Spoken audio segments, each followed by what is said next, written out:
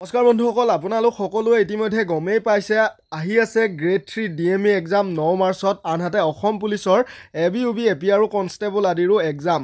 যেহেতু মাৰ্চ মাহতে অনুষ্ঠিত হ'ব গতিকে বন্ধু বান্ধৱীসকল আজি আপোনালোকলৈ সায়েন্স ইণ্ডিয়ান জিকে আৰু পলিটিৰ পুৰণি প্ৰশ্ন কাকতৰ ওপৰত নিৰ্ভৰ কৰি কিছুমান কুৱেশ্যন লৈ আহিছো 15টা কুৱেশ্যন পাব হে 15 নম্বৰ কুৱেশ্যনটো মই আপোনালোকৰ বাবে থাম্বনেলত লগাই দিছো সেম এনেকুৱা আমি 15টা কুৱেশ্যন এই ভিডিঅ'ত আলোচনা কৰিম আপুনি যদি আমাৰ চেনেলত প্ৰথমবাৰ আহিছে চেনেলটি সাবস্ক্ৰাইব কৰি বেল আইকনটো প্ৰেছ কৰি ল'ব আগলৈ এনেকুৱা ভিডিঅ' পাই থকাত সহায় হ'ব মৰমৰ বন্ধু বান্ধৱীসকল DME এক্সাম হ'ব ইংলিছ মিডিয়ামত গ্ৰেড 3 পেপাৰ গতিকে কুৱেশ্যনবিলাক প্ৰায়ভাগ ইংৰাজীতে লৈ আহিছো number 1 which of the following is a communicable disease ইয়াতে শুদ্ধ এনসাৰ কোনটো হয় বুলি আপোনালোকে ভাবে শুদ্ধ এনসাৰ সি টো হ'ব লাগে মিজেলছ অসমীয়া যদি বুজি পোৱা নাই তেতিয়াহ'লে ইয়াতে সংক্ৰামক ৰোগৰ কথা সুধিছে সংক্ৰামক ৰোগ অপশন সি টো হ'ব লাগে বন্ধু বান্ধৱীসকল মিজেলছ ইয়াৰ পিছতে 2 নম্বৰ কুৱেশ্যনটো আছে hepatitis is a general term for A disease that is caused by hepatitis কিহৰ বাবে হয় বন্ধু বান্ধৱীসকল ভাইৰাছৰ বাবে এটো আছিল শুদ্ধ এনসাৰ 3 নম্বৰ প্ৰশ্ন ইয়াতে আমি প্ৰথমতে সায়েন্সখিনি আলোচনা কৰিছো মাজতে ইণ্ডিয়ান জিকে ইণ্ডিয়ান পলিটিও আছে ভ্যাকচিনেশন ওয়াজ স্টাৰ্টেড বাই ইয়াৰে কোনটো শুদ্ধ হ'ব যেন পাইছে আপোনালোকে কমেন্টছ কৰিব শুদ্ধ এনসাৰটো সি হ'ব লাগে এডৱাৰ্ড জেনাৰ ভ্যাকচিনেশন কোনে ষ্টাৰ্ট কৰিছিল এডৱাৰ্ড জেনাৰে আপোনালোকে সায়েন্সৰ এই কুৱেশ্যনখিনিৰ বাবে আমাৰ 2009 পৰা 21 চনলৈ পুৰণি প্ৰশ্ন কাকত সংগ্ৰহ কৰি প্ৰস্তুত কৰা সায়েন্স এণ্ড ৰিজনিঙৰ এই পিডিএফটো ল'ব পাৰে মাত্ৰ 65 টকাতে ল'ব পাৰিব বন্ধু বান্ধৱীসকল পিডিএফটো ল'বলৈ আপোনালোকে আমাৰ 8473859389 এই হোৱাটছআপ নম্বৰত যোগাযোগ কৰিলেই হ'ল আৰু ধুনীয়া ধুনীয়া কুৱেশ্যন এনসাৰ সকলোখিনি ইয়াতে উপলব্ধ আছে ইয়াতে কোনটো প্ৰশ্ন কিমান চনত আহিছিলেও দি দিয়া হৈছে 4 নম্বৰ প্ৰশ্নটো হ'ল hepatitis is a disease of the কোনটো শুদ্ধ হ'ব যেন পাইছে liver hepatitis is a disease of the liver বন্ধু বান্ধৱীসকল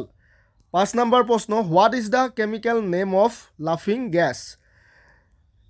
ইয়াৰ কোনটো শুদ্ধ হ'ব যেন পাইছে 2020ত আহিছিলে নাইট্ৰছ অক্সাইড কি হয় বন্ধু বান্ধৱীসকল লাফিং গেছৰ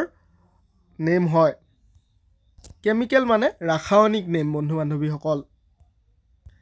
নেক্সট কুৱেশ্যনটো বন্ধু বান্ধৱীসকল which of the following planet is also cold morning star or evening star morning star আৰু ইভিনিং ষ্টাৰ বুলি কাক কোৱা হয় ভেনাছ অৰ্থাৎ শুক্ৰ গ্ৰহক 7 নম্বৰ কুৱেশ্যন দেখিছে the chemical symbols of copper is কি হ'ব এইটো একেবাৰে সাধাৰণ Cu এইটো আহিছিলে কিন্তু দেখাত সাধাৰণ যেন লাগিলেও 8 নম্বৰ প্ৰশ্ন মোহিনী আটম কোন ৰাজ্যৰ লোকনৃত্যৰ ৰূপ বন্ধু বান্ধৱীসকল মোহিনী আটম কেৰালা ৰাজ্যৰ লোকনৃত্যৰ ৰূপ হয় ইম্পৰ্টেন্ট হয় আপোনালোকে এই ইণ্ডিয়ান জিকেৰ এনসাৰখিনি আমাৰ এই সম্ভাৱনীয় 900+ ইণ্ডিয়ান জিকেট পাই যাব 2000 পৰা 2021 চনলৈ পুৰণি প্ৰশ্ন কাকতৰ কুৱেশ্যন এনসাৰসমূহ যেহেতু আছে ইয়াতে এই ইণ্ডিয়ান জিকেৰ পিডিএফটো ইম্পৰ্টেন্ট হয় বহু বেছি যিসকলে লৈছে যদি শেষ কৰি পঢ়িছে নিশ্চয় গম পায় 8473859389 এই হোৱাটছআপ নম্বৰত যোগাযোগ কৰি এই ইণ্ডিয়ান জিকেৰ পিডিএফটো আপোনালোকে ল'ব পাৰিব এটা কুৱেশ্যনটোৰ এনসাৰ আছিলে মোহিনী আটম কেৰালা ৰাজ্যৰ লোকনৃত্যৰ ৰূপ হয় 9 নম্বৰ কুৱেশ্যন তলৰ কোনটো সাংবিধানিক বিধানে গ্ৰেপ্তাৰ বা আটক কৰা ব্যক্তিক সুৰক্ষা প্ৰদান কৰে ইয়াৰে আৰ্টিকল 22 টো হ'ব বন্ধু বান্ধৱীসকল আৰ্টিকল 22 এ কি কৰে সাংবিধানিক বিধানে গ্ৰেপ্তাৰ বা আটক কৰা ব্যক্তিক সুৰক্ষা প্ৰদান কৰে মনত ৰাখিব 10 নম্বৰ প্ৰশ্ন গ্ৰেট ভিক্টোৰিয়া মৰুভূমি অৱস্থিত ক'ত গ্ৰেট ভিক্টোৰিয়া মৰুভূমি ক'ত আছে বন্ধু বান্ধৱীসকল অষ্ট্ৰেলিয়াত আছে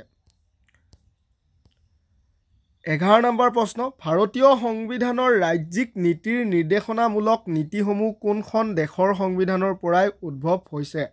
এটো আয়াৰলেণ্ড হ'ব লাগে আপোনালোকে ইণ্ডিয়ান পলিটিৰ এনসাৰসমূহ আমাৰ সোশ্যাল সায়েন্সৰ এটা ভাগ ইণ্ডিয়ান পলিটিৰ এই পিডিএফ খনত পাব 2000 পৰা 2021 চনলৈ পুৰণি প্ৰশ্ন কাকতৰ ওপৰত নিৰ্ভৰ কৰি প্ৰস্তুত কৰা দাম মাত্ৰ 105 টকা হয় পিডিএফটোৰ পৰা ডাইৰেক্ট কমন পাব তো ইণ্ডিয়ান পলিটিৰ এই পিডিএফটো সেম 8473859389 এই হোৱাটছআপ নম্বৰ যোগাযোগ কৰি ক্ৰয় কৰি ল'ব পাৰিব নেক্সট 12 নম্বৰ কুৱেশ্যনটো আছিলে what is the capital of Australia অষ্ট্ৰেলিয়াৰ ৰাজধানী কি হয় কেনবেৰা হয় নেকি কেনবেৰাই হয় বন্ধু বান্ধৱীসকল 13 নম্বৰ প্ৰশ্ন সমুদ্ৰগুপ্তাৰ দৰবাৰৰ কবি কোন আছিল হৰিসেনা হ'ব নেকি হৰিসেনাই হয় সমুদ্ৰগুপ্তাৰ দৰবাৰৰ কবি হৰিসেনা আছিল অপচন বি টো শুদ্ধ হয় আপোনালোকে পুনৰ ৰিপিট কৰিছো আমাৰ এই সম্ভাৱনীয় 900 প্লাস ইণ্ডিয়ান জিকেৰ PDF টোত গোটেইখিনি পাব এনেকুৱা ধৰণৰ ইণ্ডিয়ান জিকেৰ প্ৰশ্নবোৰ 8473859389 এই WhatsApp নম্বৰ যোগাযোগ কৰি ক্ৰয় কৰি ল'ব পাৰিব ইম্পৰ্টেন্ট হয় এনেকুৱা ধৰণৰ প্ৰশ্নবিলাক বন্ধু বান্ধৱীসকল 14 নম্বৰ প্ৰশ্ন when is army day observed in India ক'ব পাৰিবনে এইটো 15 জানুৱাৰী ভাৰতবৰ্ষই আৰ্মি ডে কেতিয়া পালন কৰে 15 জানুৱাৰী 15 নম্বৰ প্ৰশ্ন নাৰ্ভ চেলছ আৰ কল্ড এটো আহিছিল 2020 ৰ DHS ত নাৰ্ভ চেলছ আৰ কল্ড কি হ'ব নিউৰন বন্ধু বান্ধৱীসকল nerve sales R cold neuron next 16 number প্ৰশ্নটোৰ উত্তৰ আপোনালোকে কমেন্টত দিব what fraction of human blood is plasma মানুহৰ তেজত প্লাজমাৰ শতাংশ কিমান আপোনালোকে এনসাৰটো দিবলৈ চেষ্টা কৰিব কমেন্টছত শুদ্ধ এনসাৰটো দিব বন্ধু বান্ধৱীসকল আনহাতে আজিৰ এই ক্লাছটোৰ যদি PDF টো আপোনালোকে বিচাৰে আমাৰ ডেসক্ৰিপচনত টেলিগ্ৰাম গ্ৰুপৰ লিংকস দিয়া আছে টেলিগ্ৰামত জয়েন হলে পাই যাব আৰু